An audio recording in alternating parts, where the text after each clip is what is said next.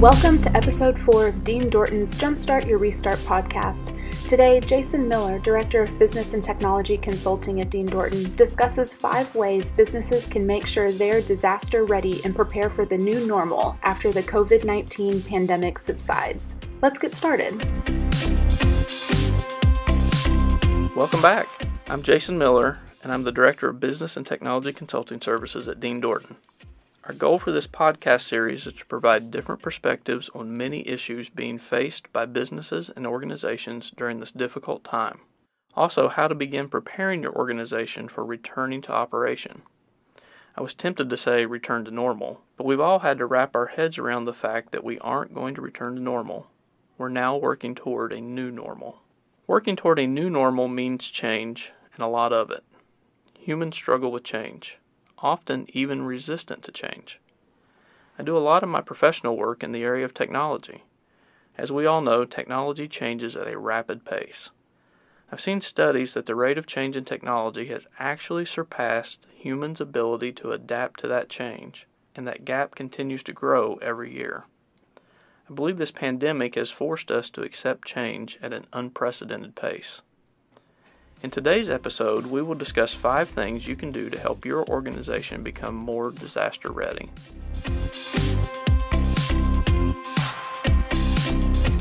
Very few organizations were prepared for the global economic shutdown we just experienced. Many businesses or industries were able to pivot and appear to have been more prepared than others, but I would contend that very few organizations had actually considered this scenario and planned accordingly.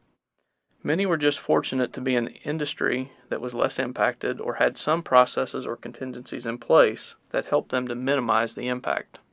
A new normal is not necessarily a bad thing. In episode 2, David and Justin discussed 10 ways to make your business better than it was before the pandemic, addressing changes that help provide improvement.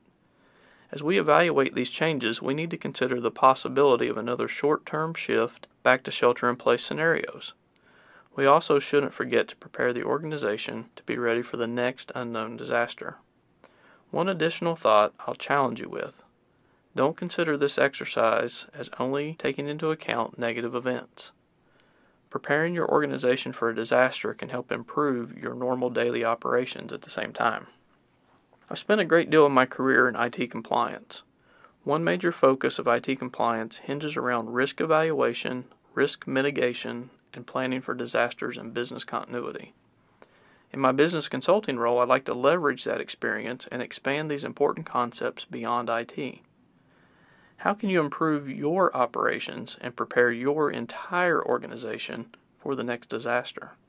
Let's face it, it's impossible to consider and plan contingencies for every possible disaster. Case in point, very few organizations had considered or were prepared for a global pandemic. Now we get to add this scenario to our playbook. Let's discuss some key considerations to help prepare your organization for future disasters.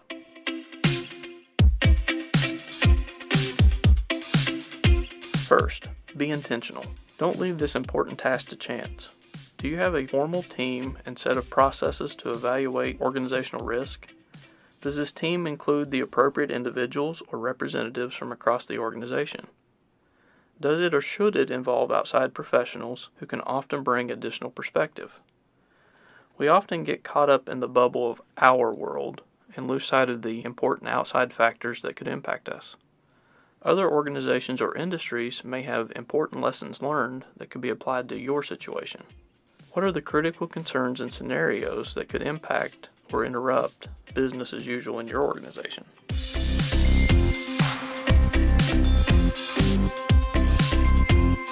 Second, have a plan.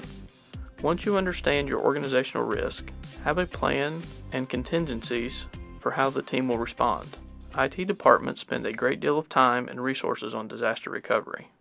Let's face it, technology fails. We often say the question is not if it will fail, but when it will fail. We implement backup solutions, write detailed instructions, and create processes to follow when going to a backup.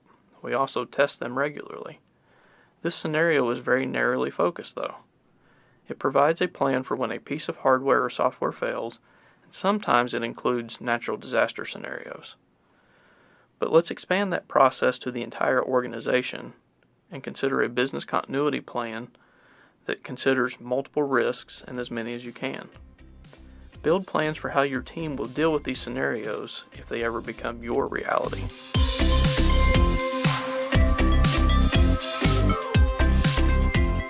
Next, revisit them regularly.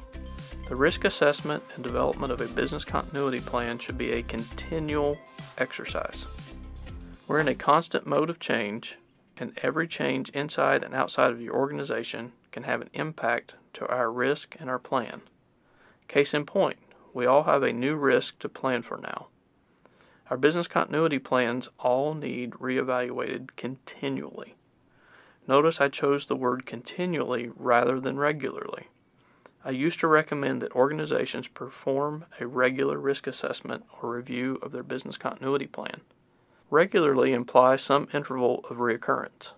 Most organizations would say that 2 items are revisited annually, but it doesn't take a global pandemic to force us to need to reevaluate our risk and update our plans.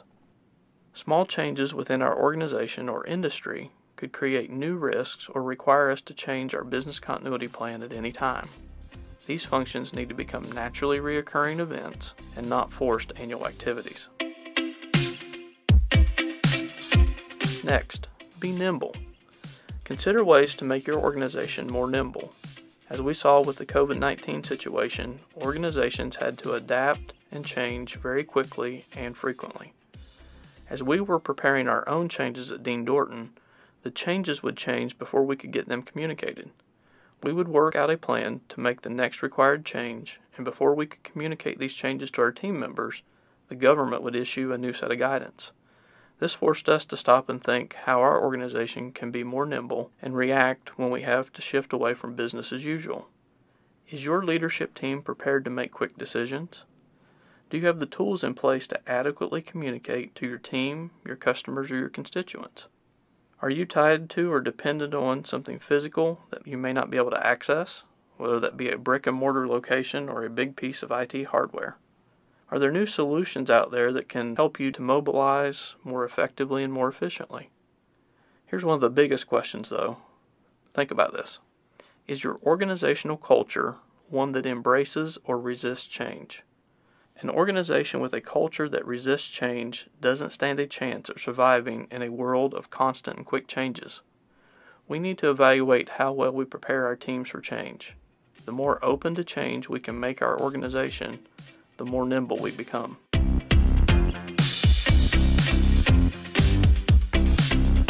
Finally, consider layered protection.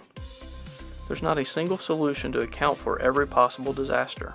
As we've seen, it's impossible to consider every scenario. There will always be something we haven't considered. I revert back to concepts we employ in technology. In cybersecurity, we preach a layered approach to cyber defense. If one layer of security fails, hopefully one of the other layers will hold and provide the needed protection. The final layer of protection we typically recommend is cyber insurance. We know there's no absolute defense, so we have insurance protection to help minimize the financial burden and business impact we experience if we have an incident that we did not plan for or could not defend against. Throughout the COVID-19 pandemic, I heard many organizations ask if their general liability insurance would help them cover lost revenues. No one knew the answer. No one had considered this before. Be sure to understand what insurance coverage you have in place and what it does and does not cover. Does it provide you with the final layer of business continuity protection? Make sure you're proactive in working with your insurance provider to understand how it can be your final layer of protection in your business continuity plan. I hope I've challenged you to take this opportunity to think about how to prepare your organization for future disasters. The most important takeaways are be intentional and work with your organization to make it as nimble as possible. Create a culture that embraces change rather than resists it. Change is not going away, and organizations who embrace it will more likely survive the next global crisis. Tune in next time to hear more about technology solutions for making your organization's future last. Good luck as you work to create your new normal and jumpstart your restart. You can find other episodes of Jumpstart Your Restart on your favorite podcast streaming platform. And don't forget to follow us on social @Dean Dorton.